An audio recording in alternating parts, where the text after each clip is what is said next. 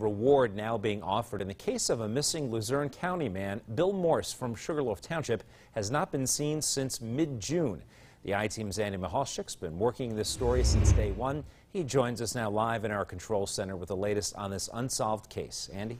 Well, Morse's best friend believes that he is the victim of foul play and is now offering $10,000 for information that can help find his friend and those responsible for his disappearance. The evening he went missing, we had dinner scheduled, so for him just not to show up is very unlike Billy. Jeff Bonacci is convinced that Bill Morse is the victim of foul play. Bill is not the kind of guy that would go for that extended period of time without touching bases, and it's just,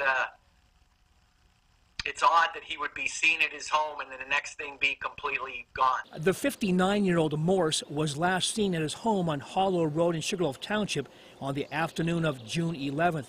His family called police and filed a missing persons report the next day. Tracking dogs searched the property in July. Now Bonacci is offering up the reward. In this day and age, it seems like it takes money to get people to be honest, and I need to know what happened to my friend, and if that's what it takes to find out what happened to my friend, that's why I'm doing it. All options are on the table, so nothing's been ruled out as of yet? That's correct, Andy. We're still looking at all options. Sugarloaf Township Police Chief Josh Winters is asking for the public's help. We'd just like to put it out there again. If anybody has any information about Bill Morse, we'd love to hear from you. We'd take that call confidentially. I spoke today to Bill Morse's son, who said the family has no comment.